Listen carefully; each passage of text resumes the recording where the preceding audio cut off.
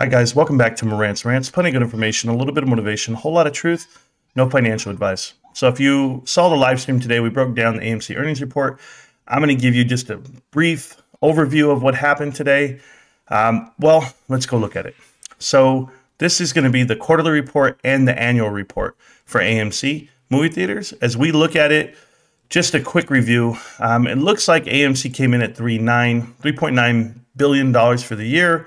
It was up over last year, but of course it's down compared to the 2019, 2018 years. They have a lot of room to go up. They need to go up by about $1.5 billion just to break even with those previous years. The net loss for the year was almost $1 billion. So they lost $973 million. I would tell you guys that's a scary number considering the cash that's left on hand. You couldn't survive another year with the current business model. So I'm nervous. I'm nervous for any investor because of the covenants that were waived.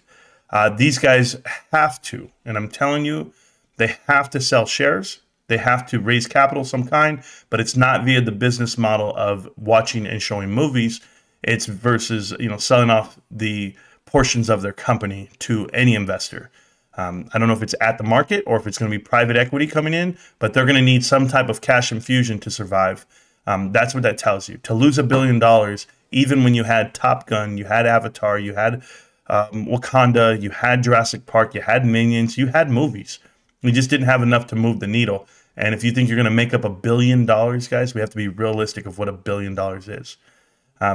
They came in for this quarter at $990 million. They missed Wall Street projections on that number. They managed to lose $287 million this quarter. The cash burn is equivalent to the previous quarter. They're consistent with losing this much cash. The unfortunate part is Adam Aron and the leadership, I don't even think they believe in their ability to get this back. That's why they're asking you to vote, vote yes on the proposal to do a stock split, to do a reverse stock split, to convert shares from APE to AMC that will then give them the power to dilute the float even further. So as an investor, when I look at numbers like this, where the revenue's down and the losses are massive, and they're double of what they were last year, this same quarter, it's just showing you that this company can smoke and mirror all they want with the next idea, but it's not hitting the bottom line. I give them a year. I give them this year to sell off as many shares as they can to dilute your investment if you're invested. But they still have to file for bankruptcy. There's still going to be covenants that will be exercised at some point.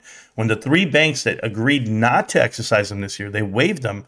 That gave AMC a little bit of wiggle room, but it's going to go away really quick. If you heard Adam Aron during the earnings call, he literally said, guys, we have to make the right play at the right time, because if we mess up, if we even miss step one, we will have to file for bankruptcy immediately.